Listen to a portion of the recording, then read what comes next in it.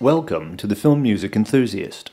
This episode is dedicated to the first four chords of my favorite film score on Her Majesty's Secret Service.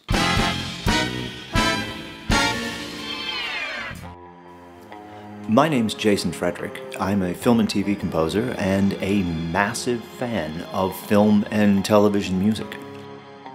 One of the influences that opened the door to pull me into the world of film and TV music before I had decided to dedicate my creative energy to it was the music to the James Bond films.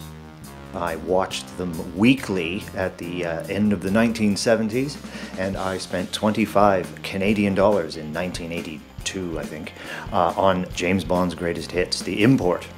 Which was a revelation to me, which I still own, is framed on my wall proudly as a reminder of why I've gotten into all of this in the first place.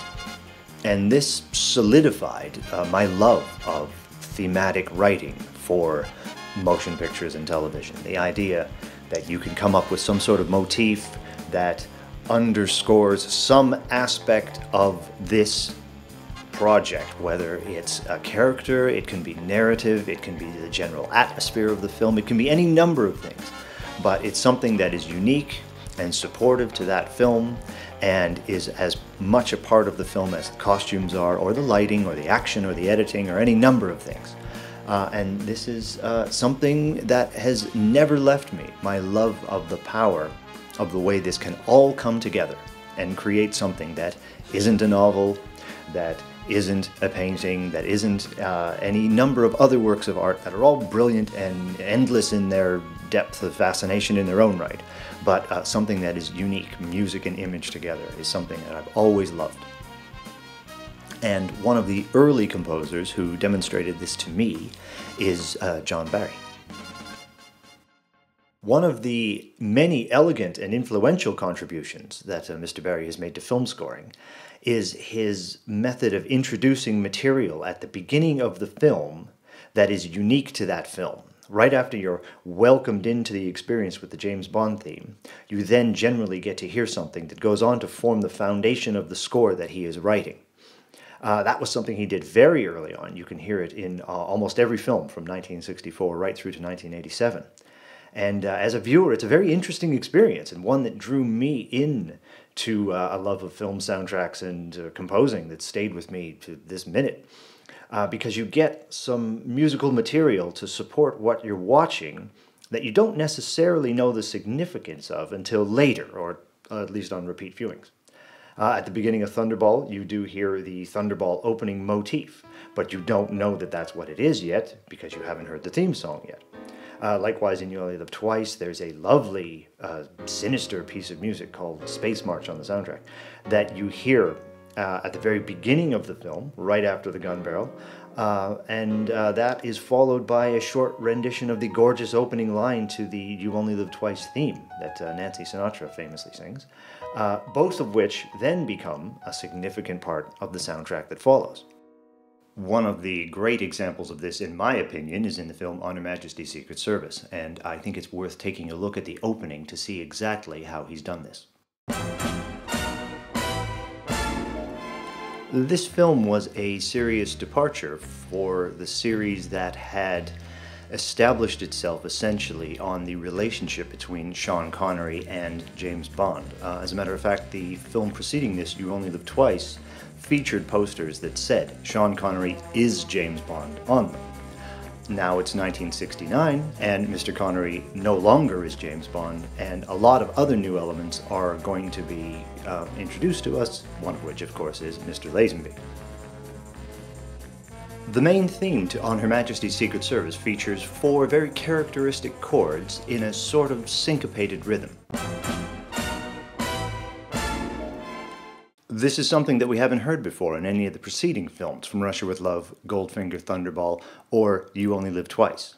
And this characteristic combination of harmony and rhythm features throughout the score, and only this score. So the film opens with the chords we associate with the James Bond gun barrel, but then, as Mr. Lazenby shows up, we suddenly hear the Moog synthesizer. We hear something that was actually fairly radical to put in a mainstream film at this point. Most electronic music that used the Moog synthesizer and other electronics was of an experimental nature, so this was a fairly bold move for Mr. Barry to make. But it did signal that something new was about to be happening. You can read more about the inclusion of the Moog synthesizer and how it was incorporated in the score in John Burlingame's excellent book, The Music of James Bond. We then get an example, yet again, of what I think might have been Mr. Barry's marching orders from the producers for the score, which was to balance the familiar with the new, to make us feel comfortable whilst we're being introduced to a brand new version of what we've come accustomed to seeing up until this point.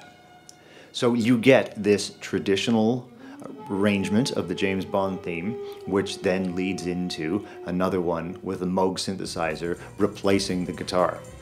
The twang guitar, the rock and roll instrument of the late 50s, early 60s, being replaced with this synthesizer, the instrument of the future at this point.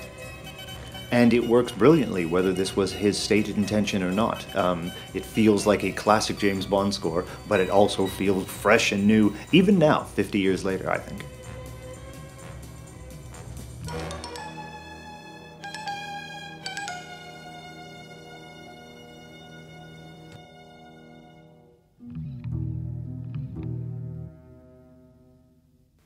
And then about 3 minutes into the film, we hear these chords for the first time.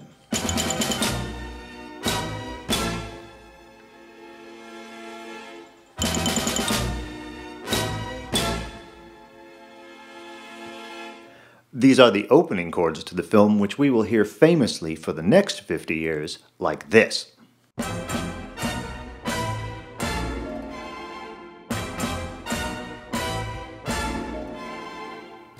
In my opinion, one of the most exciting pieces of music ever committed to film. Back at minute 3 of the opening of the film, we then get a variation of the chords that we've just heard for the first time. Becomes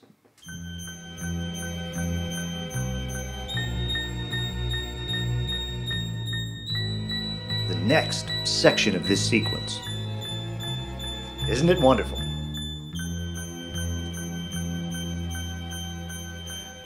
As Mr. Lazenby runs down the beach as James Bond to rescue Contessa Teresa di Vincenzo, this dreamy sequence where you don't quite understand what's happening. It actually helps if you read the book, because there's a bit more of a backstory in the book than there is in the film, is all based on these same 4 chords that are at the beginning of On Her Majesty's Secret Service. We've heard them as the stabs that you actually hear in the theme, and now you're hearing them turned into this lovely tapestry, this blanket of dreaminess. And it's gorgeous and transports you somewhere, even if you haven't made the thematic connection that it's the same idea yet.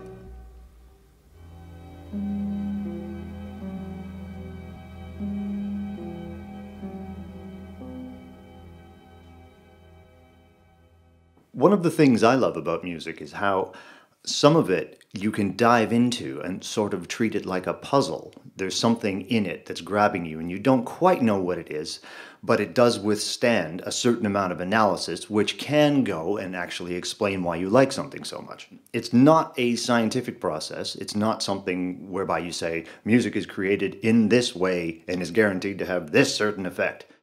But there is something mysterious going on there, and it inspires you to sort of dive in and mess around with it a bit. If you play the first 4 chords to On Her Majesty's Secret Service, and then you just play the top notes, the intervals you get are the same intervals that make up the theme to On Her Majesty's Secret Service.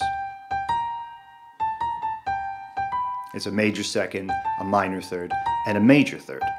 And one of the defining characteristics of this piece of music that gives it its personality is this playing with the major third and the minor third. This is one of the elements to the music that grabbed me the first time I heard it, although it was much later that I realized that it was this that was going on. Characteristic of Mr. Barry, he's created something that you don't hear in You Only Live Twice, or Diamonds Are Forever, or Thunderball, or many of the other themes that have followed. This playing between the major third and the minor third is something that is kind of particular to this theme. Other things are at play in other themes that make you attracted to them and give them their personality, such as the fifth that you hear a lot in Diamonds Are Forever. But here, it's the interplay between this major third and minor third that give the theme its character and appear again in these opening chords. And I think this is really cool. Now we get to what is sort of the climax of this gun barrel sequence, the fight on the beach. Here, Mr. Barry introduces a new motif.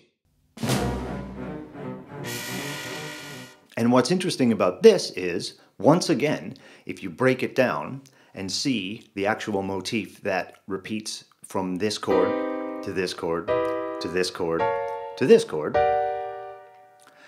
it actually also, even though it sounds different, features the same interplay between a minor third and a major third. The second is now a minor second instead of a major second, but other than that, you've still got that major third, minor third interplay with this span of, a major third at the widest, which is exactly the same as the opening melody to Honor Majesty's Secret Service, which is the same as the notes on top of the chords to the four stabs that open the theme, but all three of these things sound different. If you look at the four new chords that we've introduced, you also hear a major third between C and E, and a minor third between G and B flat.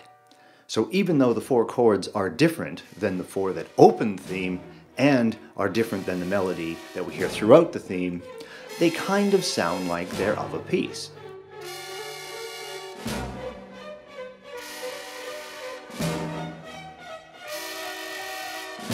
And then, at the end of the fight, when Mr. Lazenby, as Bond, is mopping the beach up with these henchmen, you get two new chords.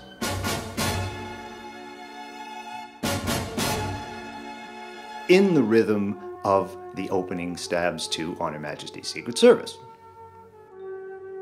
Not only has he taken the shape, he's taken the rhythm of the opening of this piece of music and used it throughout the gun barrel sequence, he's also established something that we're going to be hearing throughout the movie that follows.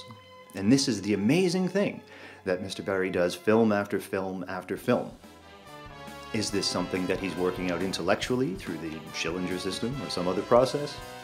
Or is this just a natural, subconscious, artistic creation? Well, we'll never know. And I think the idea that it can stand up to a little analysis can help explain why it's such a strong piece of music. And a further example of his brilliance in showing the world a way to score a film.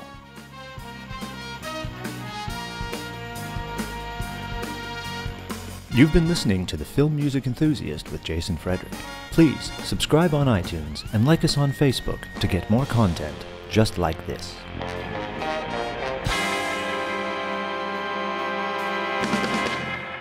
And please stay tuned for the next installment of Storytime, Reflections of a Film Music Enthusiast, an interview with the multi-talented Will Malone, composer of the classic 1973 film Deathline starring Christopher Lee and Donald Pleasance.